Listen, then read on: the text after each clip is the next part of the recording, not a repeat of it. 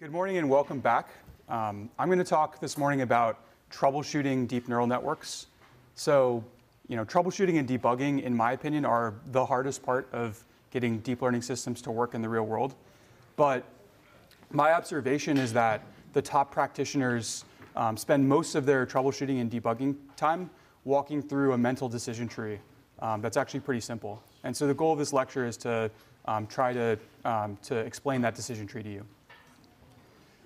But first, to kind of situate where we are in the course, I talked yesterday morning about planning and project setup. Sergey spoke yesterday afternoon about data collection and labeling. And the next step in our kind of project life cycle is to, once you've collected a data set, is actually to, pick a model and train it and debug it. But first, why this is an hour-and-a-half lecture, and so why are we spending so much time on this in like kind of an advanced course on deep learning? So here's one explanation, right? It's like, you have a machine learning system, and one characterization of it is you just pour a pile of data in and stir it up, and then right answers kind of come out. And maybe they look right, or maybe they don't. And if they don't look right, then you just stir the pile some more and try again, right? So this is kind of like a pretty common feeling, I think, when building deep learning systems. Question already? Yeah.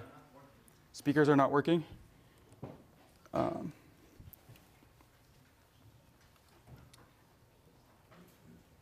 How about now?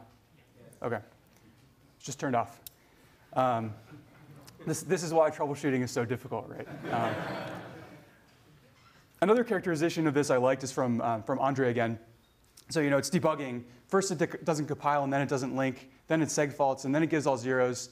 Then it gives the wrong answer, and then only maybe after all of that does it finally start to work, right? And so I think this captures a pretty common sentiment among practitioners, which is really, 10 or 20% of your time is like, quote unquote, the fun stuff, deriving new math, implementing things, trying things out and making them work. And then 80 or 90%, even for like among some of the best people in the world at this, is spent debugging and tuning. And so the first thing I want to talk about is, why is this the case, right? Why is deep learning troubleshooting so hard? So suppose that you have some result, maybe from a paper, and this is from the ResNet paper, and suppose you can't reproduce it. So maybe your learning curve looks like this. It's worse than the one in the paper. And the question is, how do you figure out why your performance is worse? Well, there's a few things that could cause it. Maybe you have an implementation bug, right? And one of the challenges there is that most bugs in deep learning systems are actually invisible.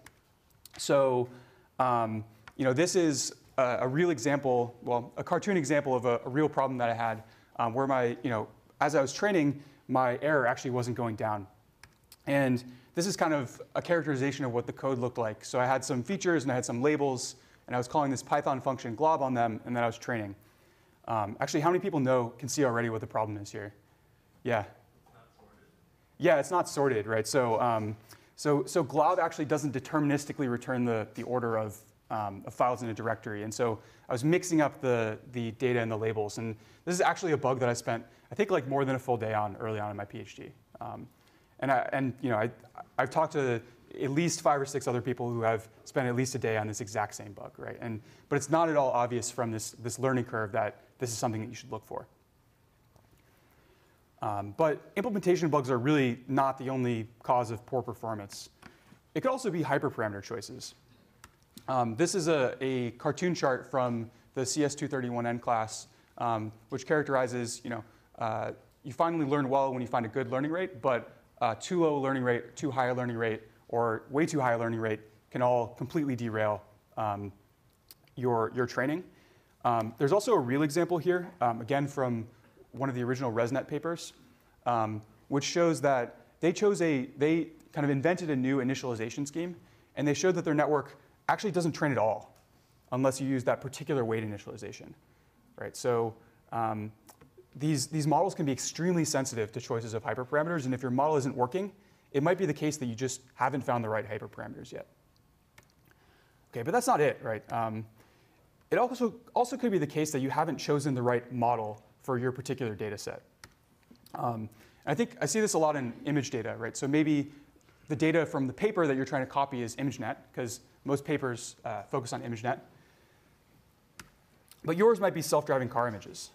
And these images look very different than the ImageNet images. And there's really no guarantees that the model that worked well on ImageNet will work well on your image data, although it's often the case. And then finally, another very common source of poor performance is just your data set was constructed incorrectly.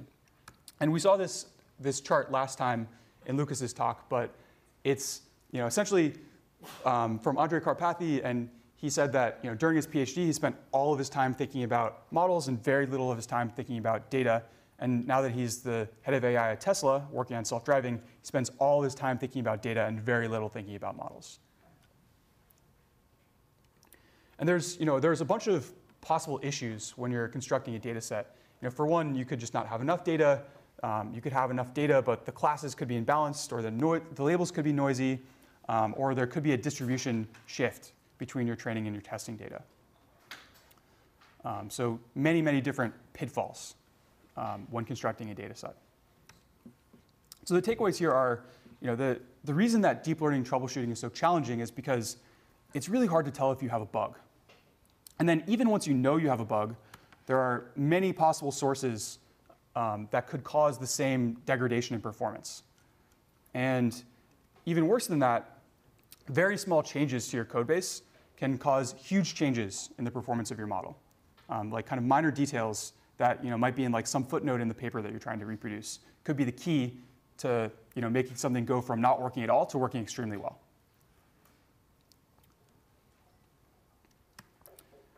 And the next thing I want to talk about is, given that this is so hard, what can we do about it?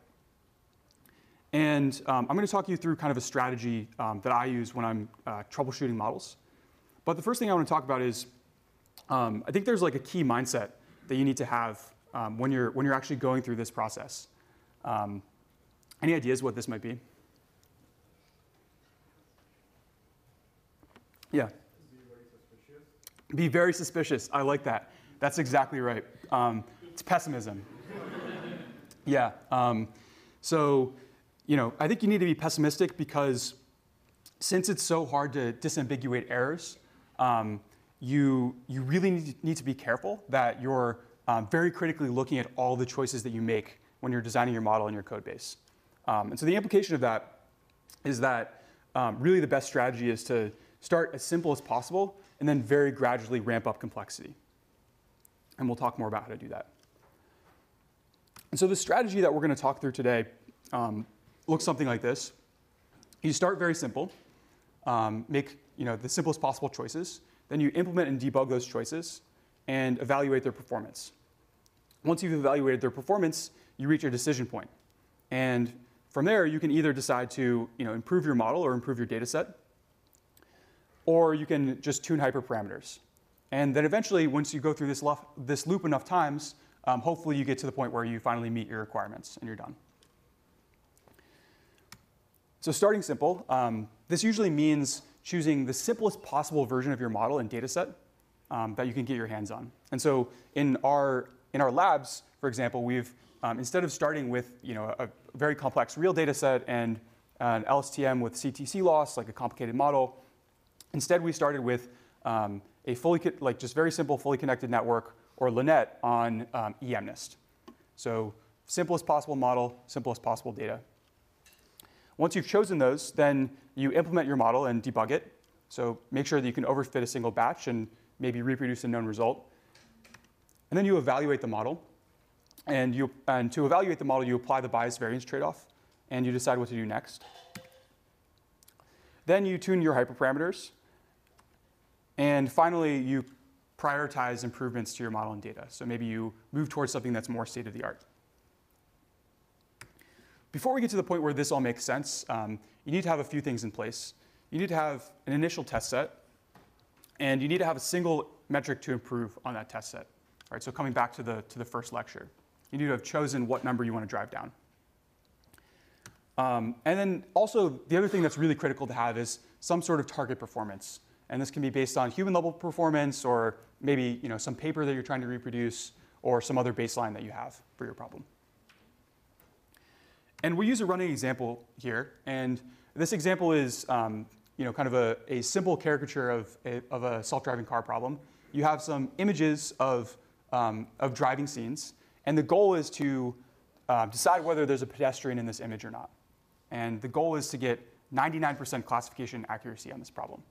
And I hope in the real world, self-driving car companies are aiming for higher than 99% accuracy. But for the purposes of this class, we'll stick with 99%. OK.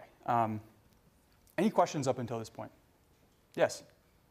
I'm coming from industry, right? Quite often, in order to check something out, we take some sort of implementation from GitHub and then try to apply and play the box. Do you have any strategies for those kind of things if you're using someone else's code? Yeah, so the question is, do I have any strategies if you're using someone else's code? We'll talk a little bit about that. Okay. Yeah. Yes? When you say apply bias variance trade-off in the evaluation step, do you compare with the validation set and then go with things? So the question is, what do you mean when you say apply bias variance trade-off? We'll talk in great detail about that. OK. So starting simple. There's a few steps here. And the first of these steps is choose a simple architecture. I think architecture selection is something that's very intimidating for a lot of people. And the good news is, and I think there's very good reason for that, because there's new architectures coming out every single week. And state-of-the-art architectures are often extremely complicated and hard to understand. But the good news is, I think at least in the first couple of stages of a project, you can follow a very simple procedure to choose a reasonably good architecture for your problem. So if your data looks like images, then my recommendation is start with a Linnet-like architecture. And as you mature, you might want to move to using ResNets. Right? So these are like two examples of types of models that have been around for a really long time and are of different sizes and complexities, but are proven to work on a lot of image problems. If your data is sequences, then the recommendation is just start with an LSTM with one hidden layer. And actually, there's one caveat to this, which is a lot of the recent literature suggests that temporal convolutions work sometimes quite a bit better than LSTMs, and they're often easier to train. So you might want to consider using 1D convolutions instead of LSTMs. And then as you get more mature, then the next thing to try is an attention model or a WaveNet-like model. These kind of are relatively easy to train and get close to state-of-the-art results on most sequence problems. If your data is something else, then I think usually the starting point is just a simple, fully connected neural net with one hidden layer. And then eventually you're going to move on to something more complex that depends a little bit on the specifics of your problem. OK, but this, in a lot of real-world problems, you don't actually just have a single type of data, right? You don't just have images or just have sequences. So how do you deal with multiple input modalities? So here's an example where we have two different input modalities. We have images of a cat, and then we have a sentence that says, this is a cat. And the goal is to figure out whether the sentence is true. And so the first step, if you have multiple types of inputs, is to map each into a comparable lower dimensional feature space. And so the way that we would do this in this example is we would map the images to a lower dimensional feature space using a convnet. And we would map the sentence to a lower dimensional feature space using an LSTM. And we would take the last output of the LSTM. And then this is kind of like, in this shared feature space, it'll be easy to compare each of these representations. So once we have mapped all of the inputs into a lower dimensional feature space, and then we just concatenate them. And then finally pass through some fully connected layers into the output. OK, so this is, I think, a reasonably good choice for most problems where you have multiple input modalities. Might not get you to the state of the art, but should at least be a very strong baseline.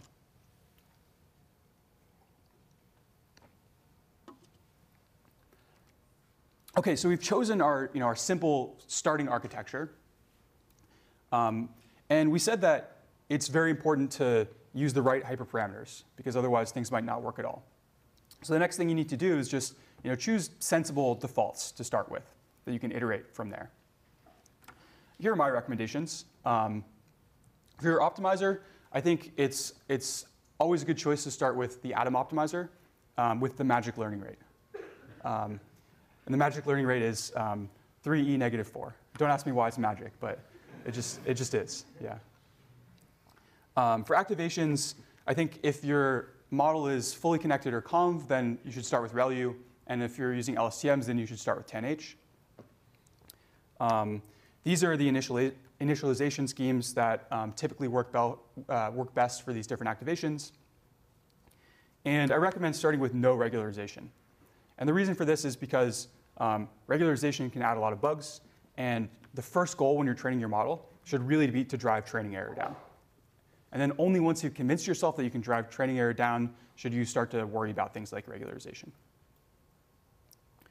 Similarly, I recommend starting without any normalization of your data, batch norm, et cetera. Batch norm is actually like one of the worst culprits in terms of introducing bugs. And I actually try to avoid it when I can. Yes? Can you elaborate a little more? Why is that? Why is batch norm cause of bugs? I think it's because most of the off-the-shelf implementations are not easy to use. Like there's a lot of things you have to remember. For example, you often have to tell batch norm whether it's in train mode or evaluation mode. And I think batch norm doesn't handle distribution shift very well. And a lot of the problems I work on deal with a lot of distribution shift. Yes? Can you say no data normalization also for the inputs so that we keep the images in grayscale fit? So it's important to scale your inputs correctly. And I'll talk about that in a second. But yeah, so by normalization, I mean batch norm, layer norm, weight norm, things like that. And I also wouldn't do data augmentation. Yeah. OK, and these are the definitions of the recommended initializers if you want to look at them later. So once you've picked kind of sensible defaults for your simple architecture, the next step is to make sure that your inputs are normalized correctly.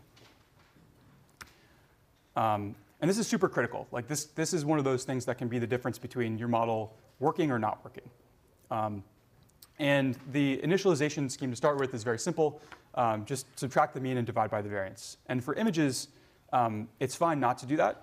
Often you can just scale the images to between 0 and 1 or between negative 0.5 and 0.5. And one pitfall here is that often your library will do this for you. And so just make sure that you're not dividing by 255 twice, because that's another common bug that I've seen. OK, so we have a simple architecture with sensible defaults and normalized inputs. And then the last thing that you might want to try to do is simplify the problem as much as possible. And this doesn't always make sense, but it's often a very good thing to do to start. So an example of this is if I'm starting on a new problem, let's say I have a data set that's 1 million images. As a starting point, one thing I might do is start with a much smaller version of that data set. So maybe a training set with 10,000 examples. And I might reduce the number of classes, use maybe a fixed number of objects instead of using all the objects in my data set. I might reduce the size of the images. And this is all in service of making sure that you have a problem that you're more confident that you can solve to start, and then adding back complexity later. You can also create a simpler synthetic training set, which is what we're doing in the labs. Synthetic data is often easier to work with than real data, and it's often also easier for models to deal with. Yes? Let's say you sample a subset of the bigger data set. Is there a rule of what should be the proportion of each class? So let's say there are like 100 object classes. Is it best to take all the image samples of each of the, like 10 object classes, I take all the samples of each of these 10, or subsample each of the classes and take 100 classes? Yeah, so the question is, let's say you have a big data set and there's 100 classes. What's the best way to subsample that? I think, so in general, it's really good to have balanced classes. This just makes training work better. I think in this stage of problem setup, my recommendation would be to not use all 100 classes. I might start with just 5 classes or something, and 5 or 10,000 images, and just make sure that I can get something working there, and only then move back to the full data set with all 100 classes. Yes. So when you do that, you tend to run into the example that your OK class or NG class or whatever you're looking at will be unbalanced if you switch from having multiple classes to just true false, right? I'm not sure I understand the question. So your pass class, you usually have something that's not true or something, and then you have multiple classes against that. So usually in classification, you have, if you have 5 classes, then you have 5 possible outputs, Right. one for each class. If you lump a bunch of them together, they're immediately going to be out of balance by a factor of 5. Right? I think I'm not understanding the question. Maybe let's take this offline. Okay, so coming back to our running example of pedestrian detection, right? So one way you might start this out is you might say, we're a self-driving car company, so we have hundreds of millions of examples. But maybe we'll start with a subset of 10,000 images, and maybe 1,000 for validation and 500 for test. And since this is an image classification problem, we'll use Linnet-like architecture, and we'll use just very simple sigmoid cross-entropy loss. And then, of course, we'll start with Atom Optimizer with the magic learning rate and no regularization. Right? And so this is not going to solve our problem, but it's going to allow us to start to build the components of the system that we're confident will work, so that when we scale up the complexity, we know that we don't have bugs introduced earlier in the pipeline. Okay, so to summarize, starting simple involves choosing a simple architecture, which is usually Linnet or an LSTM or a fully connected network. And then you choose sensible defaults, which basically means Atom Optimizer and no regularization. You normalize your inputs so that they're in the right scale for your network to handle. And then you consider simplifying the problem. So just starting with the simpler version of your data set, just to make sure everything is working. And the next step is to actually sit down and implement your model and then debug that implementation. There are a few steps here. So the first thing that you're going to do is you're going to make sure that your model runs it all. And then once your model is running, then I highly recommend making sure that you can overfit a single batch. And this is super critical because it actually catches a ton of bugs. You'd be shocked how many times I've implemented a model and it's not working, and then I finally go back and overfit a single batch and realize that I can't do it, and that will very much narrow down the space of possible bugs that you can consider. And then finally, once you can overfit a single batch, then the next thing to do is try to find some known result that you can compare to. And this is kind of the last step in making you confident that your model is working the way that it should be working. All right, and just to give you a preview of some of the most common deep learning bugs that I've seen. One of the most common, and these are really no particular order, but one of the most common is your tensors are the wrong shape, right? And so this is super dangerous because it can fail silently. And the reason for that is in a lot of these deep learning languages like TensorFlow, you can accidentally broadcast tensors in a way that you wouldn't even realize. Another very common bug is that you're pre-processing your inputs incorrectly. So maybe you forgot to normalize things, or you applied way too much data augmentation, and the problem actually becomes kind of impossible for the network to solve. But it's difficult to catch this because oftentimes in machine learning, we're just looking at learning curves, and we forget to go back and look at the training data that the model has access to and make sure that it's working correctly. Another thing I see a lot is actually passing the wrong input to your loss function. A lot of loss functions, default implementations of loss functions, expect logits, for example. So that's the output of your model before you pass it to a softmax. But it's kind of very common to just softmax your output. And if you do that, then the inputs to the loss function are going to be scaled incorrectly, and you won't be able to learn. Another thing I see a lot is, and this is very common with batch norm, is forgetting to set train mode for the net correctly. So forgetting to tell batch norm that it's in train mode, and so batch norm doesn't work at all. And then the last one that is particularly painful and also comes up all the time is numerical instability. So getting nans in your output. All right, so my general advice for making sure that your implementation is bug-free is to start with a super lightweight implementation. And really the heuristic here is the minimum possible new lines of code for the first version. And so often a rule of thumb that I like to use when I'm implementing new research ideas is the first implementation should be like less than 200 lines of code. Not counting things like tested components of your system that you already are pretty confident are working. But I'll usually start with a single file with like 100 or 200 lines of code, and then build up the complexity from there. Another thing that I think is super useful is start by using off-the-shelf components. And this is one recommendation, one reason we recommend Keras, because the implementations in Keras are just very sensible, and you kind of can be pretty confident that they're going to work well. Or if you're using raw TensorFlow, you might want to use TensorFlow's implementation of a dense layer as opposed to implementing it yourself.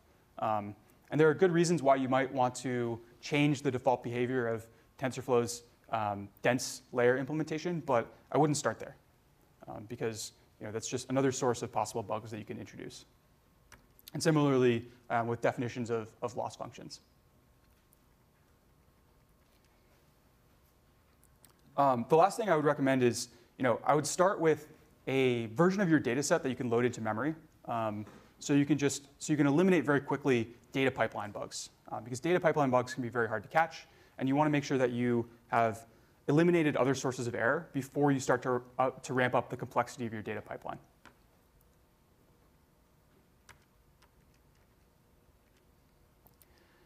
Okay, so moving on from sort of the general advice to the actual steps that I follow when I'm implementing a deep learning model.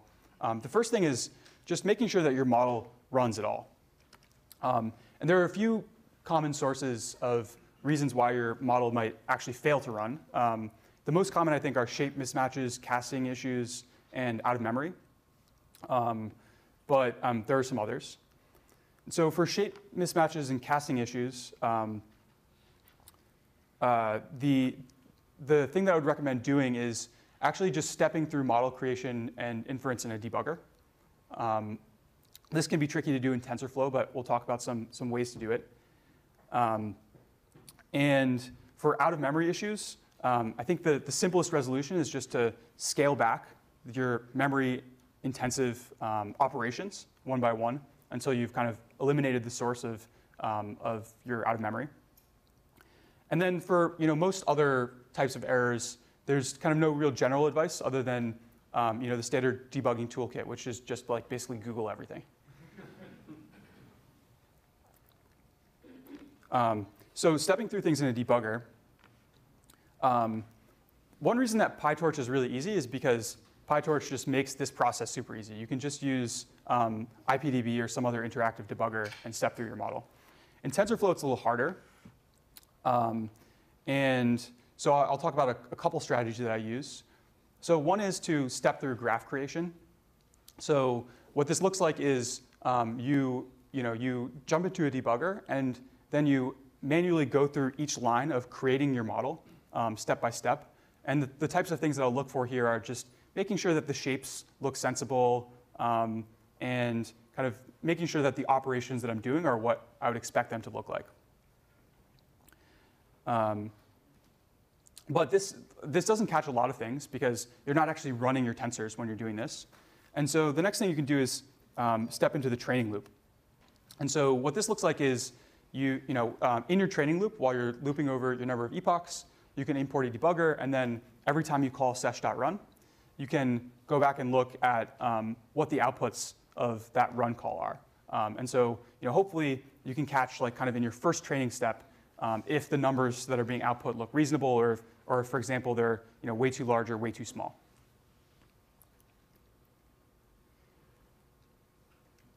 And then the last thing, and I haven't actually personally done this that much, but it seems like potentially a really useful tool is to use TFDB, which is a TensorFlow debugger.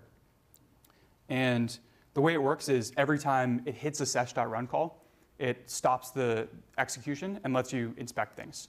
And so it seems like it might be a good way of eliminating some of the manual work required when you're doing the option 2.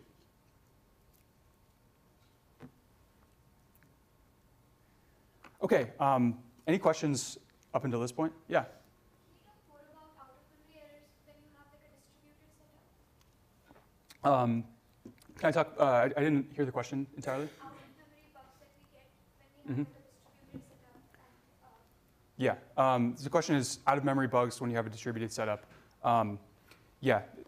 These can be like extremely difficult to diagnose. I think I would start by making sure that you don't have any out-of-memory bugs in your single GPU implementation. And then if you're scaling up to distributed, and that's the thing that introduces out-of-memory, yeah, I don't have a specific recommendation there. It's like genuinely hard.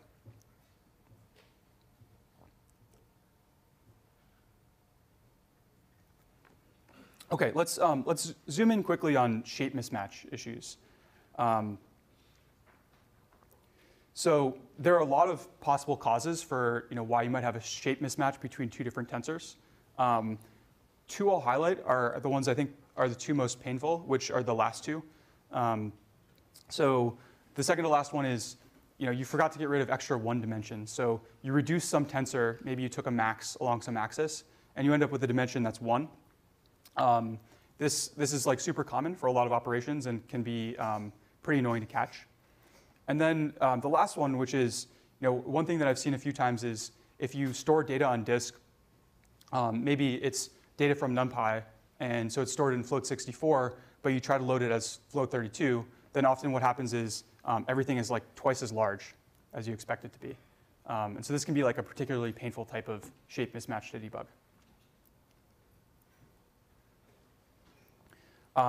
Casting issues, I think these are usually pretty straightforward. The thing to remember is that in TensorFlow, for example, usually you want things to be float32s. And so if your data is coming from some other source, like if it's coming from images or if it's coming from NumPy, then just make sure that things are being casted correctly.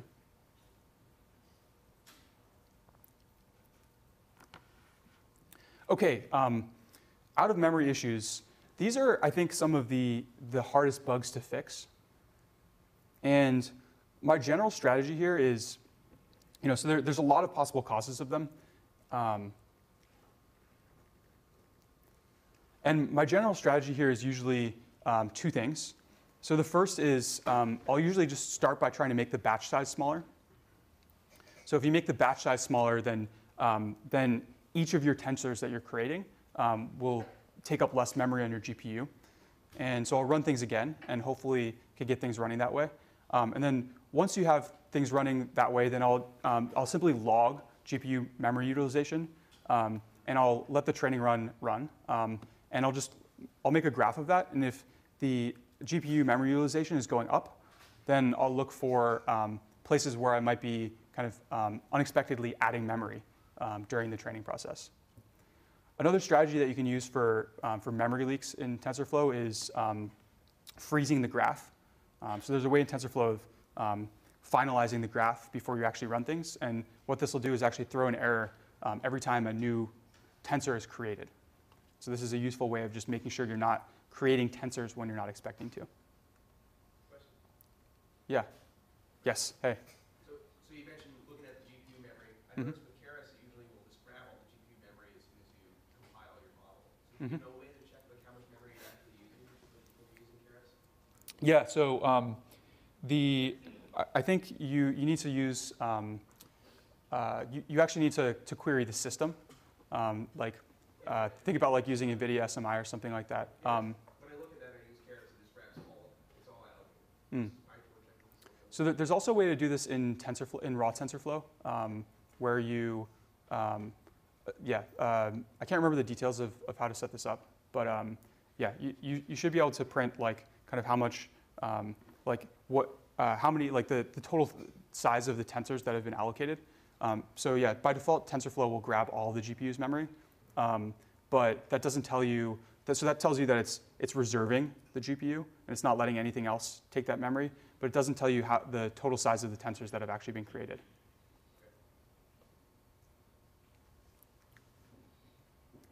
Other questions on out of memory? This has like probably been the biggest source of pain for me in implementing deep learning models. Yeah. Yeah, I mean, it happened to me that sometimes I was connecting And then that step was causing a lot of out of memory. I saw a trick to use like global average pooling, but I don't know like why exactly. Yeah, so the question is, one thing that can cause a lot of out of memory issues is when you're passing the output of a conv to a fully connected. And how does global average pooling help with that? So I guess, so actually fully connected layers in general are a very big source of out of memory issues. And the reason is that there's just a lot of connections between subsequent fully connected layers, right? So if you you take the input of one and the output size of one and the input size of the next one, and you multiply those together, that's kind of like how you can think about how much memory is being taken up by that. And so average pooling is a way of reducing the size of the output of the first one before you pass it to the second one. So like if you, for example, do a 2x2 average pooling on the output of a convolutional network, then you've reduced the number of weights in that tensor by a factor of 4, right? And so then if you, then when you pass that to a fully connected layer, it's actually taking up 4 times less memory to store the matrix that's using to perform that matrix multiplication. Yes? When training a model, or while going through the cycle of training a model, do you ever look at the total number of parameters in a model as a way to gauge the model size of any of the purpose? Yeah, so the question is, do you ever look at the total number of parameters in the model? I think that's an interesting metric to look at. The way I use that normally is just to get a high-level sense of, is this model close to being a big enough model that you'd expect things to be state-of-the-art? So you can look at the total number of parameters in state-of-the-art results, and if you're many orders of magnitude away from that, then there's a very good chance that scaling up the size of your model will have a big impact. But if you're already, if you already have the same number of parameters as whatever the best results in your domain are, then you can still try scaling up, but chances are that the reason why the state-of-the-art results use that many parameters might be that it's hard to use more. Yes? Can you elaborate a bit on the loading too large a data set into memory rather than using an input queue? Yes. So the question is, can you elaborate on loading too large a data set into memory? Yeah, so very common issue is, like, usually when you're starting out training a model, say you're using MNIST, then one way that you can train an MNIST is you can just literally create a NumPy array with all of the MNIST data. And the reason is that the data set is super small, so the entire data set can fit in memory. But the issue that you run into is when you move to more complex data sets, maybe your images are much larger. So maybe they're 200 by 200 instead of 32 by 32. And in addition to that, you have way too many, way more images. So you might have millions of images instead of tens of thousands.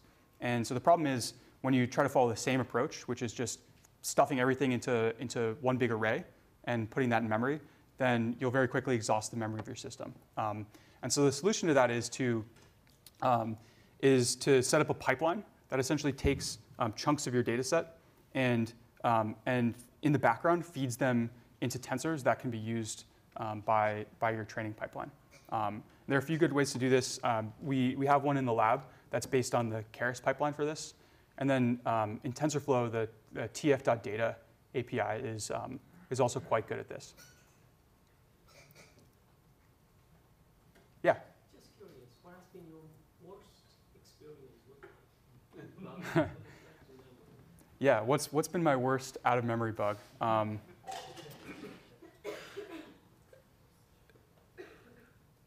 My worst out-of-memory bug, so I think this is not the worst one in the sense that it took me the most time to find, but I think it was the worst in terms of how bad I felt after I finally found it. And it was basically I had a method called self.loss or something like that.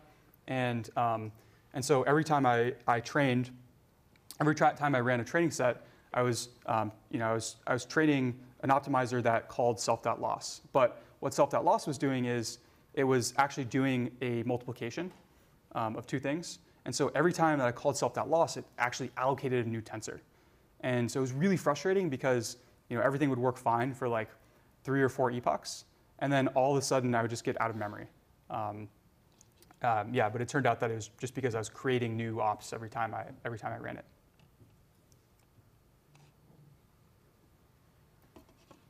Okay, and the last thing to say here is that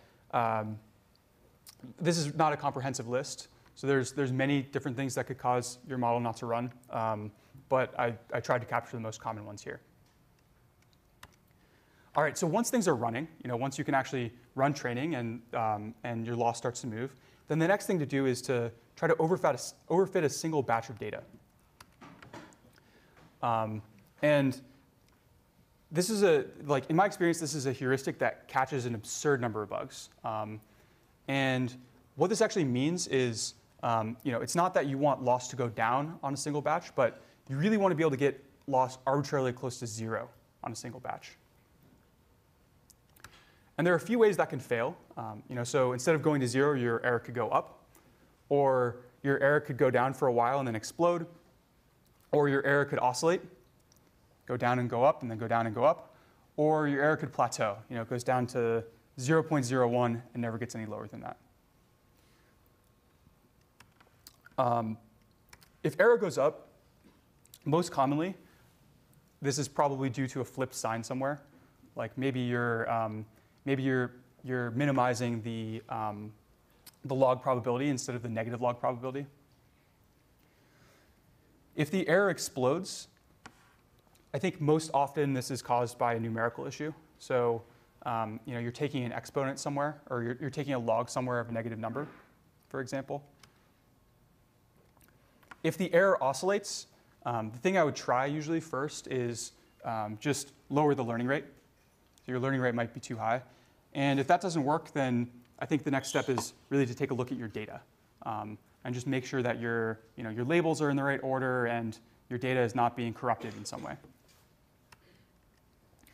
If the error plateaus, usually what I would try is just turning up the learning rate to start and making sure that you've gotten rid of all of your regularization. So like over-regularizing is a common cause of not being able to overfit a single batch. And if none of those things work, then I would just carefully look at your loss function. Make sure that you have the right inputs to it and it's being computed the right way. And I would go back and look at your data pipeline. So again, just take a peek at your data and make sure it appears that it could be fit by this model.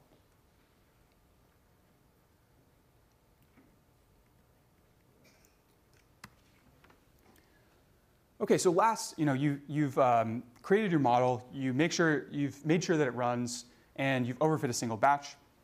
So I think the last step here is to compare to a known result. And not all known results are created equal. So here's kind of different known results that you could compare to, I think, in order of usefulness.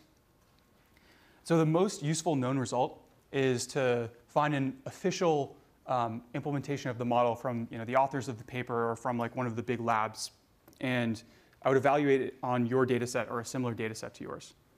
And the thing that this lets you do is you can actually walk through the code line by line, side by side between your implementation and their implementation. And this can let you find the exact line where your result differs.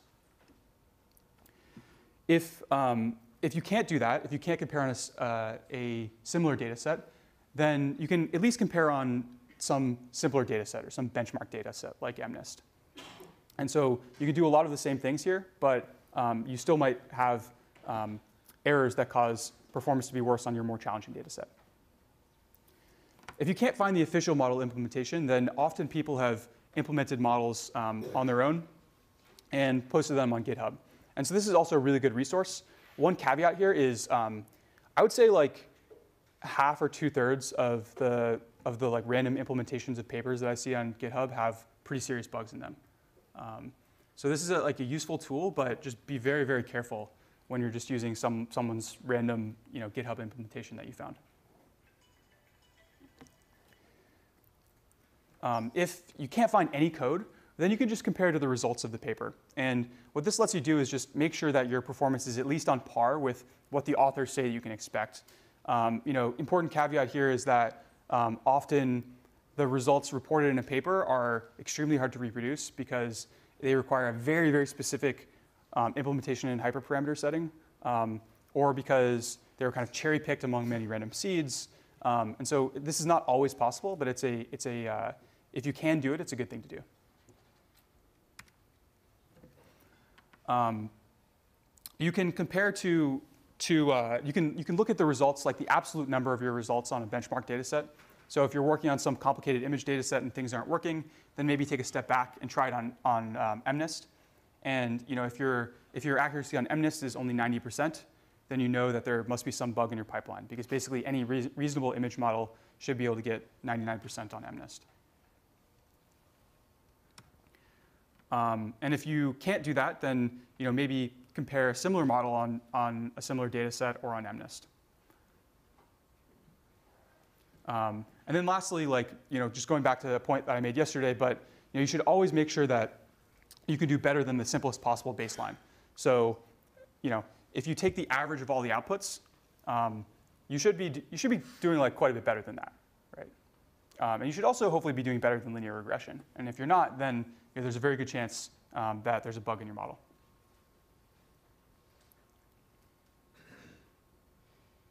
Okay, so just to summarize, how do I recommend that you actually implement your model and debug things? So the first step is get your model to run, and this involves stepping through it in a debugger and just making sure that all the shapes make sense, and then make sure that you're casting everything into the data format expected by your framework, and then be very, very careful about out-of-memory issues. And once your model is running, then it's a very good idea to try to overfit a single batch of data. And once you can do that, then find some existing result that you can compare your model to, and make sure that your results do as well as that. All right, I'll pause there.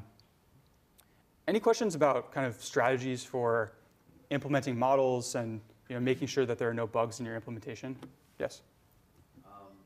So for overfitting on a single batch, I guess just to clarify, so you just have a single batch that for 5 iterations or for however long that you need, you just do the forward and the backward pass, and you just keep doing that. Mm-hmm. How large should that batch be? Because it was a sample of 5.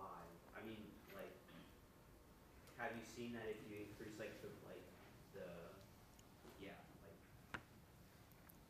for that batch, do kind of the error show or not? Just because if it's small, then you may not see it, but only when it's really big or something.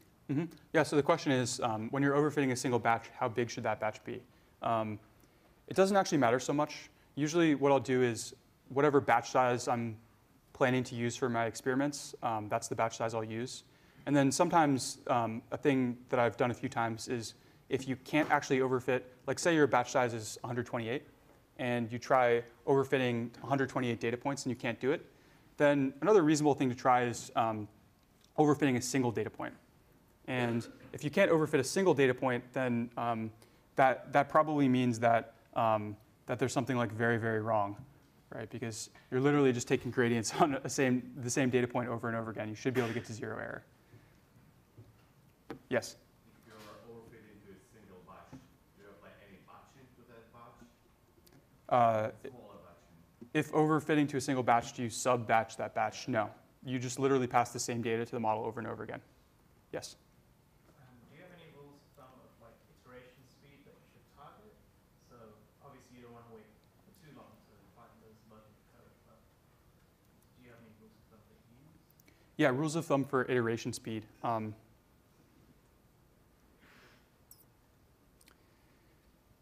My rule of thumb for iteration speed is you should try to make sure that you, the thing that saves you the most time in the long run is not introducing bugs early on in your pipeline, because the longer you wait, the more mature your code base gets, the bigger your model gets, the bigger your data set gets, the harder it is to find really simple bugs. So my rule of thumb is if you're planning to work on this for a long time, you're doing yourself a disservice by not being 99.9% confident that you've eliminated all bugs before moving on to the next step. Yes? So the optimization problem that Adam solved is a large optimization problem, and it's usually unconstrained with respect to the weight or the do you know any set of good constraints that we can consider for the weights that we constrain the problem with respect to the weight, and then we can have like a little bit more guarantee to find a good solution? Yeah, so the question is, are there good constraints to put on the weights to make sure that you find a good solution? Constraints are like in some sense equivalent to regularization. And when you're in the very early stages of the project, like when you're still trying to make sure that you don't have any bugs, I don't recommend using any constraints or regularization. Yeah? So far you've talked about everything you can control. Can you just give an example of some things you can control, like a Keras API change or TensorFlow change? Mm-hmm. Breaking things, have you been bitten by that? And what's your recommendation for, policy for like freezing versions of things when you go to production? Yeah, so the question is, this is all talking about parts of the code base that you can control, but you're almost always going to be relying on code bases that someone else writes. And so how can you make sure that when they change things, they don't introduce bugs in your code base? I think the best practice here, and this is sort of related to some of the discussion that we've been having in the labs, but I think the best practice here is to pin to a very specific version of each of the code bases you're using. And that doesn't mean that you should only ever use that version, but just be very conscious about when you're updating versions of software that you rely on. And when you're doing that, that should be like the only change that you're making. And so you can isolate that change and hopefully have a bunch of tests in place, or at least be able to run training and make sure that your performance gets to the same level before and after you update that dependency. Yes? Will you touch a little bit on the way you debug the distribution of gradients and activations? I'm not sure I understood the question. So in your presentation, your session, will you touch a little bit on the way you debug distribution of gradients rather than activations? Will I touch on the way you debug distribution of gradients? No.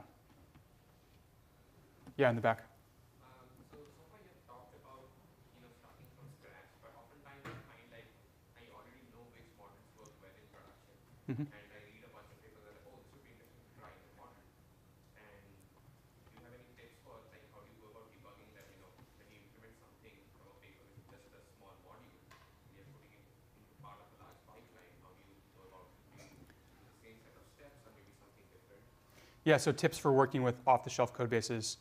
I think that this exact same set of steps applies. And like in particular, one thing that I would recommend avoiding is just saying like, okay, Facebook released some code base, that does object detection and it seems to work really well. And so I'm just going to like drop that into my code base and try to make sure, and then like try to get it to run.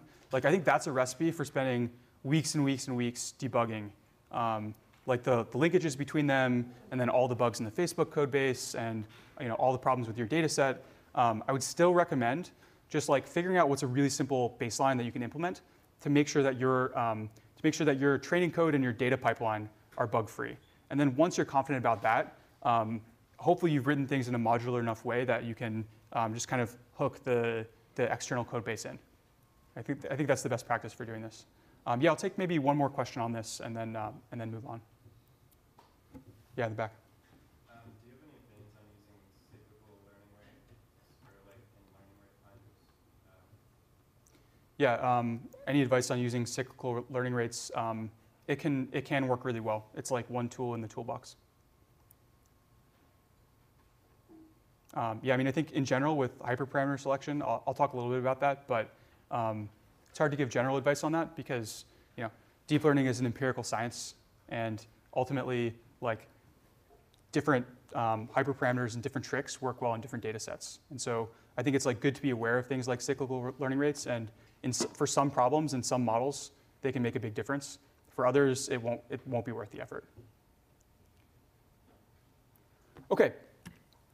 So now we're at the stage where we've started with a really simple model and we've implemented it and it's bug-free.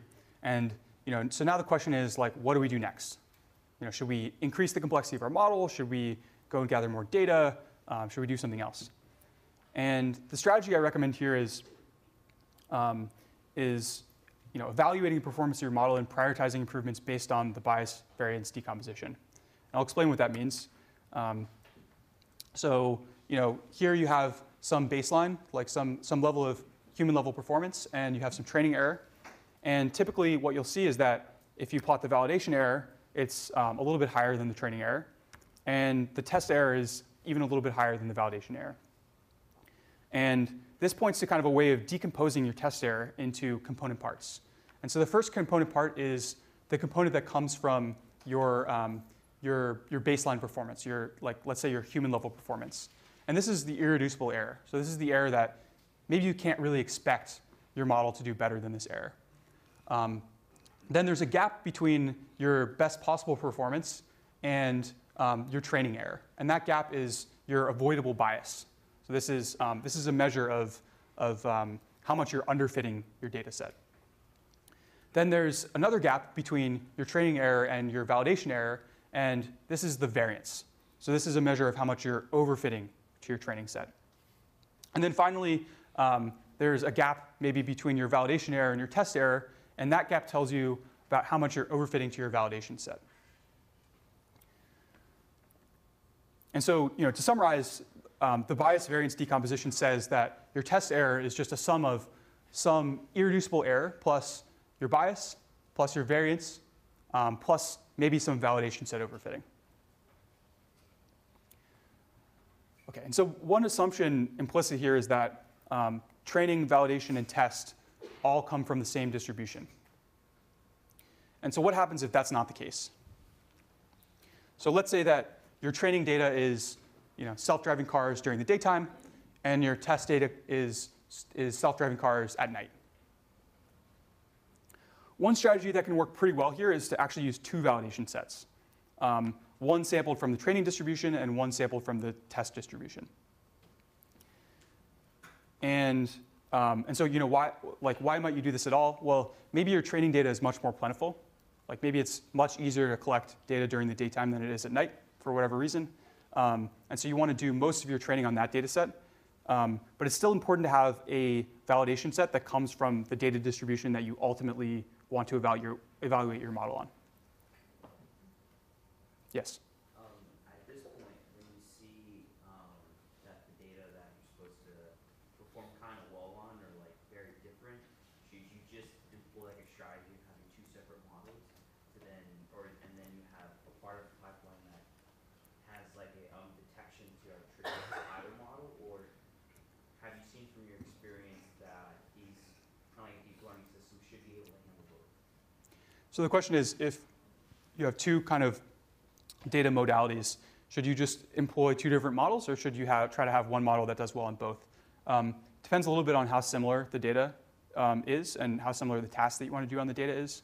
In general, it's usually better to use a single model because it's much more efficient, because the model will kind of learn general things about images or about car images that are true in both the daytime images and the nighttime images. And so it'll be more efficient to train jointly on both if you can. But this is really about the specific case where you have some distribution where it's easy to gather data, but you care about your performance on another distribution where it's hard to gather data. And so the recommendation is have one validation set for each. And if you plot our loss curves here, what this does is it adds another loss curve between your training error and your test set validation error. And this is your training set validation error. And if we go back to the breakdown of the bias and variance, we've added another component here, which is in addition to the bias, the variance, and the validation set overfitting, there's also the difference between your training validation error and your testing validation error. And we'll call that the distribution shift. Yes? So training validation error, do you basically beforehand separate that and not use it from training? Is that what you do? So not sure I understand the question, yeah. So when you're doing the train, you don't want to train on the validation. So I guess I'm kind of confused on like the train validation error. Mm-hmm. Like what data set is it? So Yeah. let's say you have a set of like 10,000 images for daytime cars. Would you set aside 3,000 of them for the train validation error? Yeah. So concretely, I think like an example of how you could do this is, let's say that you have 10,000 images of daytime cars and 1,000 of nighttime cars. So what I might do is I might take 9,000 daytime cars and make those my training set, and then 1,000 daytime cars and make those my train validation set. And then I might take 500 nighttime cars and make those the test validation set, and then hold out the other 500 as the test set. Yeah? Is that the order you always want to see these through? Like, what if they're different? Yeah, so the question is, like, what could make these things be different? Usually, the reason that you'll see that is because there's some difference in the difficulty of the different data sets, right? So like, often you'll see this if, for whatever reason you have more variance in your training set than you do in your validation set. And so if those things are not in the right order, then I would just go back and look at those data sets and make sure that they're actually representative. Yeah. Again, talking about the order of the curves, I have, in my experience, if my validation set is constantly randomized, then I've seen that the test and the validation curves are kind of identical. Yeah, so one thing that's very common is for the test and validation curves to be identical, and that's a really good sign. That just means that your validation set is representative of your test set. But in general, there will be a gap, and the reason that there will be a gap is because if you're running a lot of experiments on the same validation set, then eventually you'll kind of pick hyperparameters that cause you to do well on that validation set, and so you'll overfit to that validation set through kind of hyperparameter selection. So an example of like how you might use this to make a decision about what to do next. So we're doing our pedestrian example detection, and our goal performance was 1%. But let's say our training error is 20%, and our validation error and test error are even worse. So there's a gap of 19% between training error and goal performance. But there is also a gap between train and val, so there's some overfitting. And there's a very, very small gap between validation and test. So we're not really overfitting to our validation set. And so the next thing that we'll talk about is what decision should we make from this data? How do you go about figuring out how large your test and validation sets need to be to give you meaningful information, especially when you're dealing with smaller data sets and you have to make that trade-off between giving your model more data for performance and then getting a representative evaluation of how well it's doing? Yeah, so the question is, how do you decide how big validation and test should be? And I think like in traditional machine learning, the rule of thumb was like 30% of your data should be validation and test. In deep learning, I usually see more like 10%. So that's, I think, a reasonable rule of thumb. If you have 100,000 images, then you might take 90,000 of them and train on them, and then reserve the other 10,000 for validation and test. Mm-hmm. Can you throw some light on handling such problems when it comes to things like transfer learning? Yeah, when it comes, so the question is, talk about transfer learning. I'll talk about that a little bit in a second.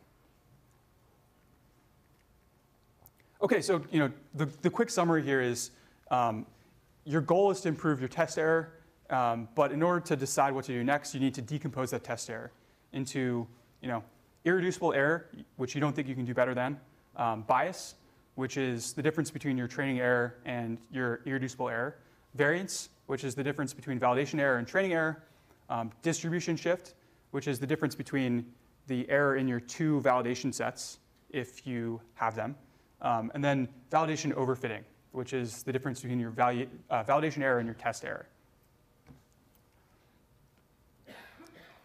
Okay, and so the next thing to do is to figure out what to do about your model given that data. And so I think the order to fix problems for your model is start by addressing underfitting. Once you've eliminated underfitting, then and only then address overfitting. And then once you're comfortable with how well your model performs on your train val set, then move on to distribution shift. And then finally, look at the difference between val and test and rebalance your data sets if you need to. Okay, so the first of these is addressing underfitting.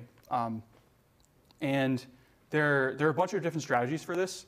I've tried to order them here in terms of like how well I think they work. I think like the first thing to try is usually just make your model bigger. So if you can't get your training error low enough, then just add more layers. And in deep learning, this very simple strategy works shockingly well. Another thing you can do is just reduce regularization. You might be over-regularizing. You can do error analysis, and I'll talk more about this in a second. But this just involves looking at the places where your model makes errors and then trying to understand them. You can choose a different architecture, so you can move from Linnet to ResNet, for example. You can tune your hyperparameters, or you can add features to your data set, which is not something I usually recommend in a deep learning context. Okay, so coming back to our example, we had this training error that was really bad. So there's a 19% gap between training error and our goal performance. And so our conclusion was we had massive overfitting. And so the first thing that we might try to address this is we might add more layers to the CompNet. And maybe that gets us from 20% train error to 7% train error. But that's still not good enough. So maybe we'll switch now from using a simple CompNet to using a ResNet. And that could take us, let's say, from 7% error to 3% error. Still not quite where we need to be. So now maybe we'll tune the learning rate.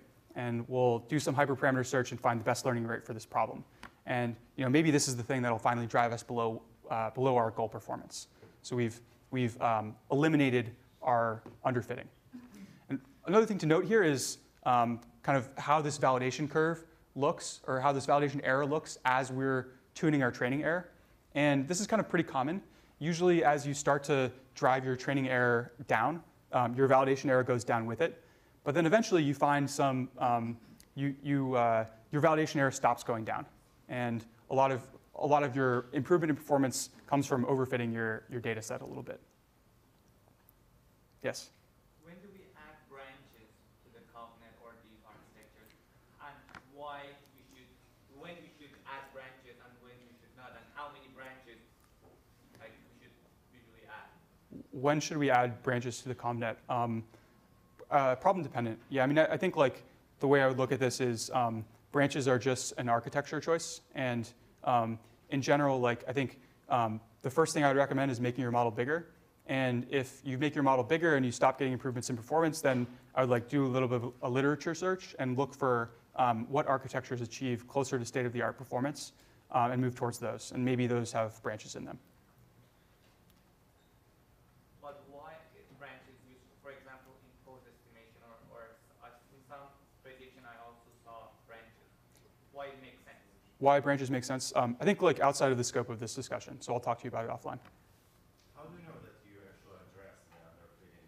Because you never know the reducible error in advance. Yeah, this is a great point. So the question is, how do you know that that your irreducible error is actually irreducible error? Like, how can you can't really know that, right? And so that's absolutely correct, right? So all that we can do is like kind of make a best approximation of what we think the irreducible error is. And so this is kind of like why it's important to find really good baselines, like to find the best possible baseline that we think we can get, because then we have more confidence that once we get lower than that, then we're sort of in the realm of where we think we're like nearly as good as our model can do. And the other point to make here is that this can evolve throughout the course of the project. So maybe when you start working on your project, you think that your target is really 10% error, and then maybe like over the course of the first couple of months of the project, you eventually hit that 10% error, and you realize that actually you can do better than that, and so you might adjust that goal. Yeah. When you say test error, is that referring to the difference between the validation train and validation test, or is this the actual reserved test set? Test error is the reserved test set. Yeah. And are we supposed to keep that hidden to ensure that we're not overfitting the test set in the same way we had the validation overfitting when we now in this situation have tests overfitting? Yeah, so this is a really important point. I'm showing what your test error might look like here, but in practice, you should measure your test error infrequently. And so, for example, like if your training error is really high, I just wouldn't even look at your test error. Like the point where And so this kind of also has to do with the order in which you fix these things, right? So first you fix training error, and then you fix validation error, and then you fix test error. And so if I was actually working on this problem, I would fix training error, and then I would drive validation error down, and then I would look at test error and just see if I've, through the course of driving validation error down, whether I've introduced some overfitting to that validation set. Okay, so we're no longer overfitting, and so now we need to address underfitting. I think again, the simplest and best strategy here is just add more training data. If you can do this, this is generally by far the best thing you can do. Not always possible, so you can also add normalization. You can add batch norm or layer norm. These actually serve as regularizers, so they can reduce your overfitting. Data augmentation is also a very good way of getting the most out of a smaller training set. Regularization, so explicit regularization like dropout and L2 penalties can also be useful, but I think I would try normalization and data augmentation first. Again, error analysis, and we'll come back to this. And then there's some other things that I recommend less.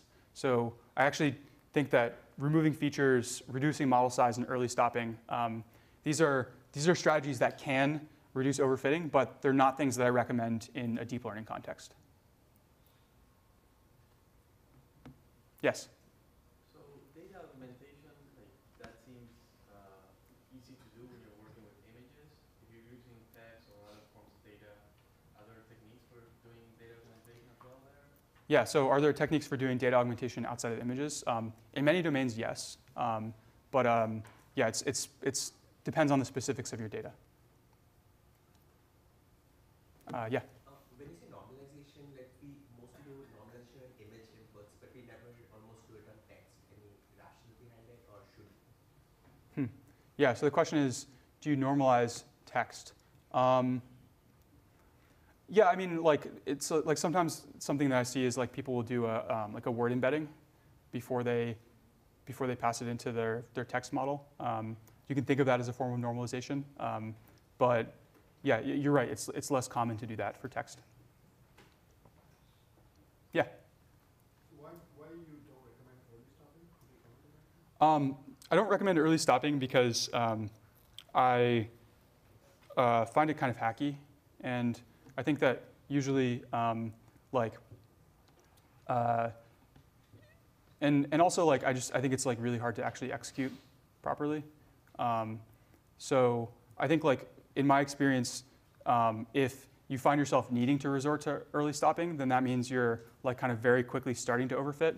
And so I would actually try to address the root cause by adding some sort of normalization or adding more data before, rather than just doing early stopping. Although, I'll admit that in practice, this can be a useful thing to do. Yep.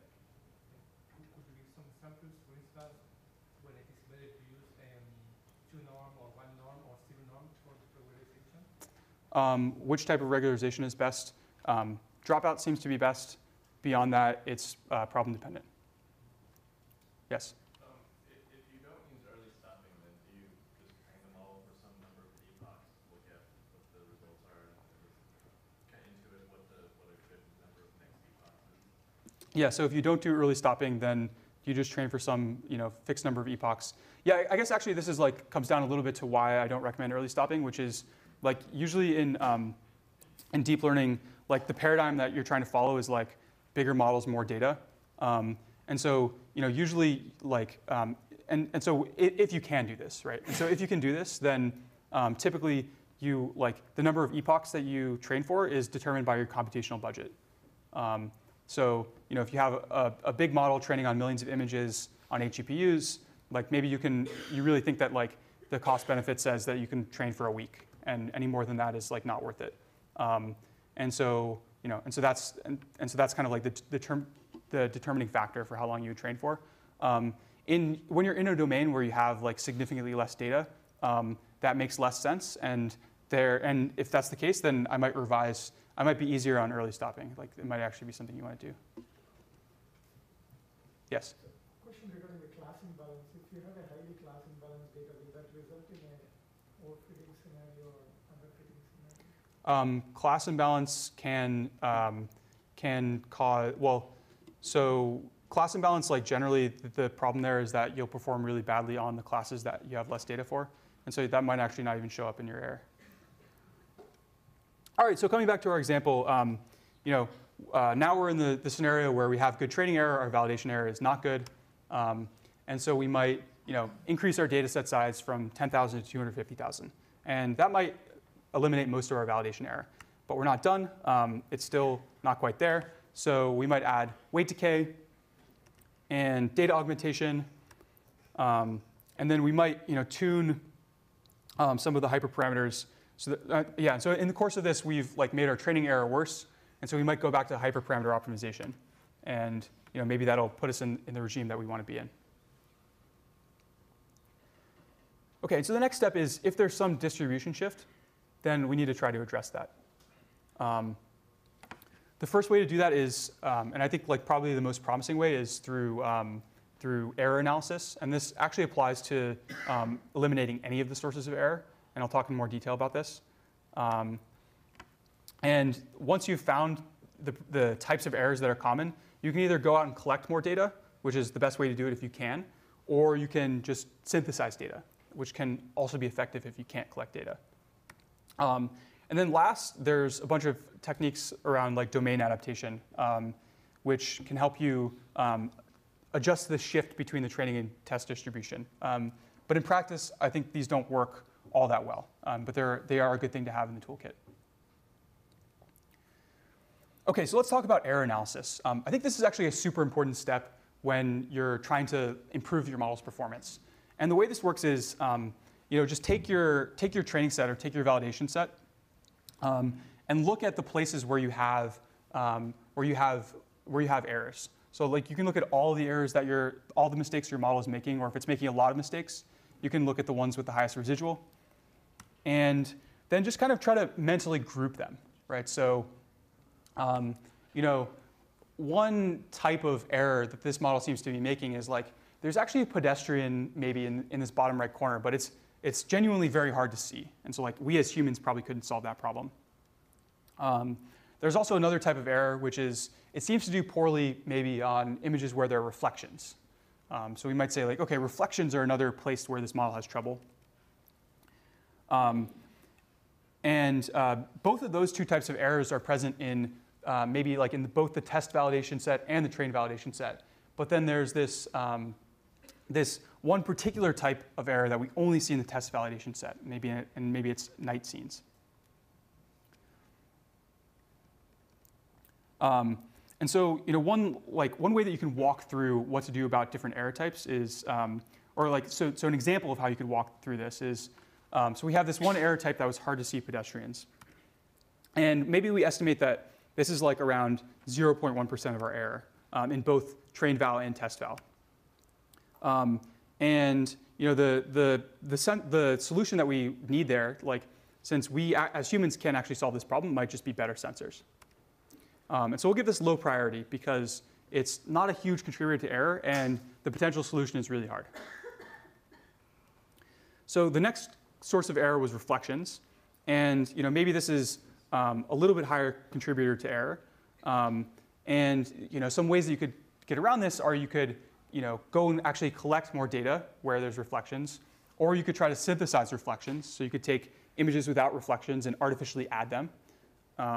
Or you could try to, the flip side of that is you could take the images that do have reflections and use some pre-processing to try to remove them. Or again, you could maybe get better sensors and solve things that way. So this is a bigger problem than hard to see pedestrians, but it's still only medium priority because it's still a relatively low contributor to the error.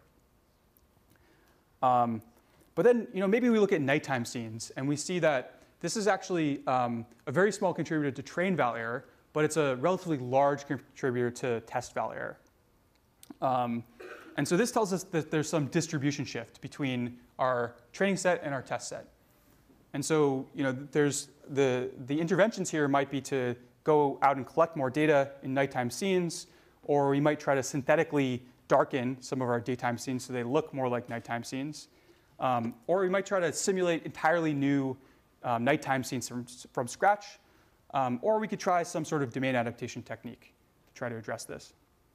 And maybe, since this is the biggest contributor to test val error, and because some of these interventions are not really that difficult, like synthetically darkening training images, we might say, based on the types of errors that we've seen, this one is the highest priority. Yeah, question?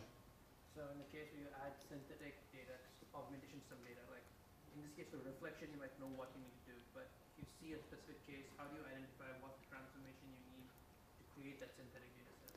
Yeah, so the question is, if you identify like some source of error in your data, then how do you identify what type of synthetic data to use in order to address that? The answer is it just really depends, and it's like very problem specific. There are a lot of things in vision where you can use like knowledge about computer graphics to figure out solutions, but I don't think there's a general approach to that. Yeah.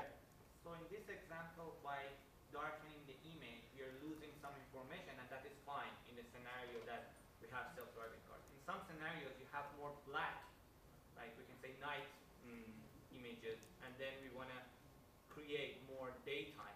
Do you have any recommendation on that? Because when we go to the daytime, we have more objects and more features. Yeah, so the question is, any recommendations for lightening scenes instead of darkening? No specific recommendations there. Okay, so I want to just say a few words about domain adaptation.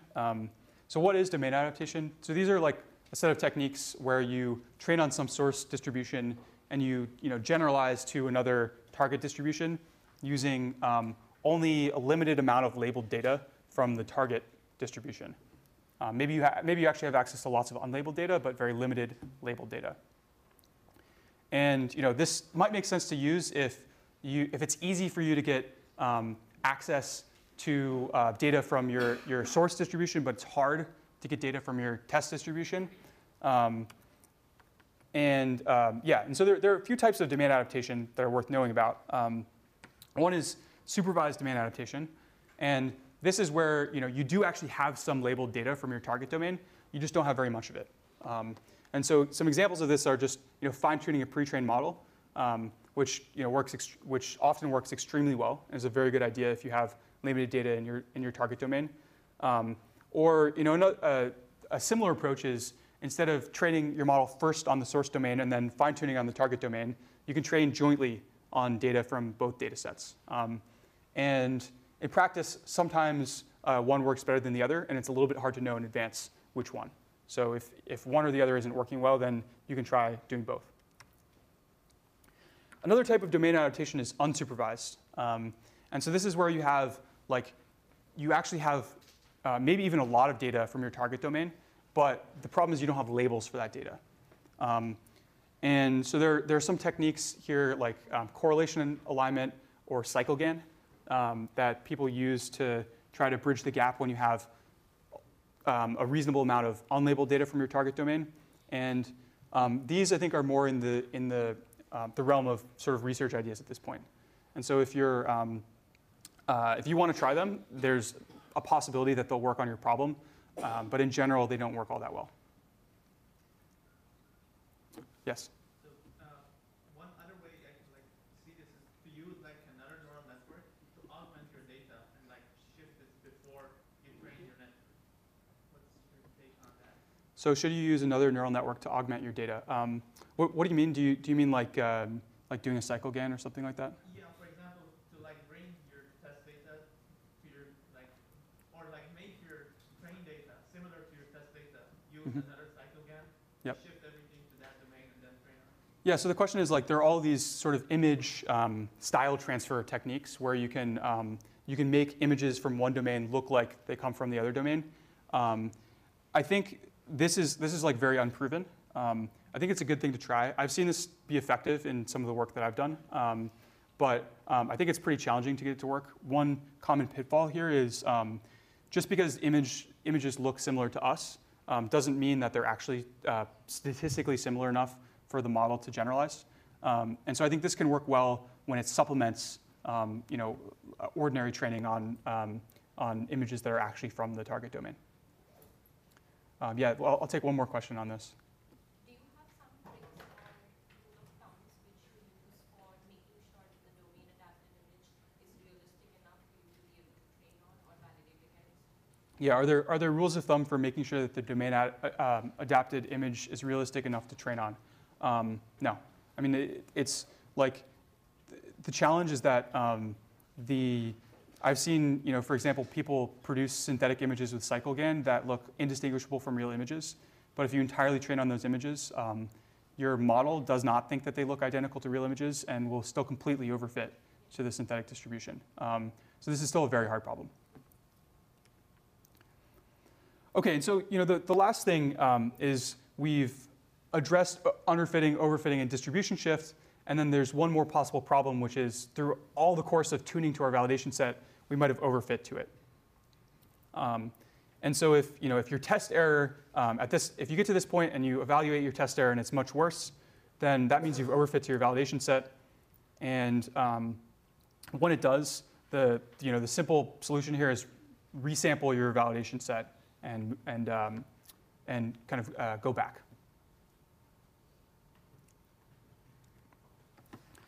All right, the last thing that I want to say something about is hyperparameter tuning. And the hyperparameter tuning is really challenging because it's like very difficult to build intuition about why some hyperparameters have the effect on models that they do. And there are tons of hyperparameters that you might want to tune. So one thing that yeah, and like even worse than that, the right hyperparameters to tune can sometimes depend on which model you're actually using. So it's not having a general rule for which things you tune doesn't really work. What I've tried to do, and I'll display this on the right in a second, is a list of common hyperparameters to tune, and then kind of my just very high-level assessment of how sensitive models tend to be to tuning these hyperparameters. So to try to give you a sense of which ones you might try tuning first. But the caveat here is that this is like only a rule of thumb, and every model is different. So learning rate, I think, is the model is very sensitive to, and it's a very good thing to tune, as well as the learning rate schedule. So how quickly you decay the learning rate, whether to oscillate the learning rate as you decay. Optimizer choice, I think, generally doesn't make a huge difference. Other optimizer hyperparameters sometimes makes a big difference, but in general is something I would tune later. Batch size in some problems like reinforcement learning makes a huge difference, but usually is not something I would tune if I'm just training on a single GPU. Weight initialization can matter a lot for some problems, but the defaults are usually relatively sensible. Loss function makes a huge difference. So if you're using L2 and you switch to L1, that'll have a very big impact on the performance of your model. The depth of your model, again, sometimes adding more layers makes a big difference. The size of the layers, so moving from layers that have width 128 to 512 can make a very big difference. And tuning things like the kernel size and can also make a big difference. Okay, and so the last topic here is how to do hyperparameter optimization. And Sergey talked a little bit about this, so I'll go through it pretty quickly. Actually, I think the most common hyperparameter optimization technique in practice is just manually selecting hyperparameters. And the other name for this is graduate student descent, because this is what like an entire army of PhD students have been employed doing for like the last 10 years. At least. And so I think the key advantage of this technique is that, so it's really hard, but if you're good at it, then this is like the way to get the best results with the fewest computational cycles. That's kind of why it makes sense to pay grad students to do it, because grad students are super cheap, and sometimes they're cheaper than compute. The disadvantage is you really, really need to understand the problem and the algorithm in order to make this work, and it's like really intensely time-consuming. Another method is grid search. which just means that if you have two hyperparameters, you might split the possible values into a grid and then just sample all of the points on that grid. Really easy to implement and sometimes works pretty well, but it's not a very efficient way of doing hyperparameter search because if you imagine having more than two hyperparameters, then all the cross combinations will become very, very large very quickly. And then also you kind of have to select where you want the grids to be. Is it between 0.1 and 1, or is it between 0.0001 and 1,000? So you need a little bit of maybe prior knowledge to select those effectively. One thing that tends to work better than grid search is random search. So again, if you have some ranges for your hyperparameters, instead of choosing grid points along them, you just uniformly sample points at random from within this grid. There's some academic results that suggest that this usually works better than grid search. But in practice, I actually interestingly see people do grid search more. And I think the reason is that it's like a psychological thing. It just kind of feels nice to have a learning rate of 0.1 instead of 0.10379. I don't know. It's not a very strong disadvantage, but I kind of feel like that's one reason people don't use it as much as they should. And then similar disadvantage, if your ranges are wrong, you're not going to get good results. A variant of this that works extremely well often is doing this in a course-defined way. So starting with a course grid, doing some hyperparameter search, zooming in on the best performers, and then resampling the grid from within that range. And so this can work. This is a very effective way of choosing hyperparameters often. But it's a little bit manual because you kind of have to use some judgment to decide where you want your grid to be subsampled from and kind of when to stop subsampling. And then the last is Bayesian hyperparameter optimization. And Sergey said some words about this yesterday. This is the most effective way of selecting hyperparameters in a hands-off way. The challenge is that it's notoriously tricky to implement on your own. And the algorithms are actually simple, but I think it's the details that make it super tricky. But there are some off-the-shelf tools to do this, which can sometimes be a little bit tricky to integrate with your code base. But that said, when your code base gets mature, I think eventually it makes sense to move to a scheme like this. OK, so in summary, I think my recommendation here is use course-defined random searches. And then as your code base and as your project gets more mature, then maybe consider moving to Bayesian hyperparameter optimization. All right, so in conclusion, deep learning debugging is hard. And the reason that it's hard is because there's all these different sources of error that could be the cause of some degradation in performance that you see. And so because of that, the best way to get bug-free deep learning models is to very gradually ramp up the complexity of the model and the data set that you're using. And there's a series of steps that I recommend that you walk through to make this as easy as possible. And I think there's also a few really good resources that you should check out if you want to learn more about this topic. All right, thank you.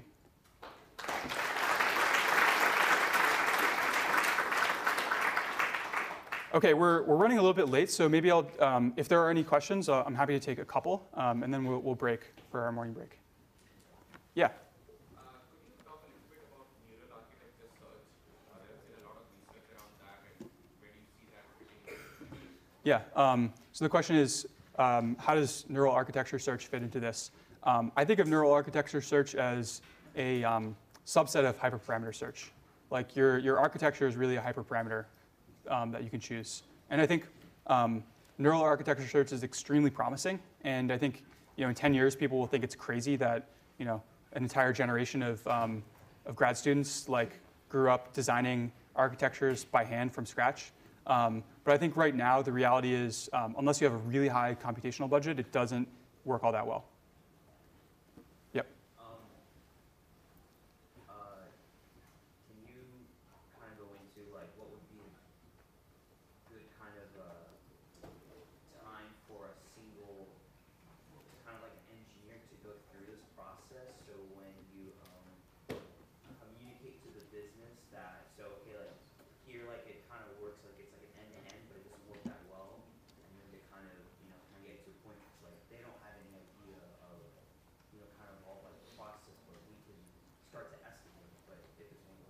Mm-hmm. Yeah, so the question is like, can I give an estimate of how long each of these phases would take? No.